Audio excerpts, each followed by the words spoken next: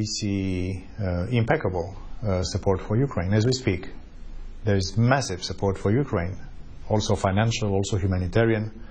So we see absolutely no indication of a weakening of our strong desire to help Ukraine win this war, because they can win this war. Now, there are many attempts, and that's something that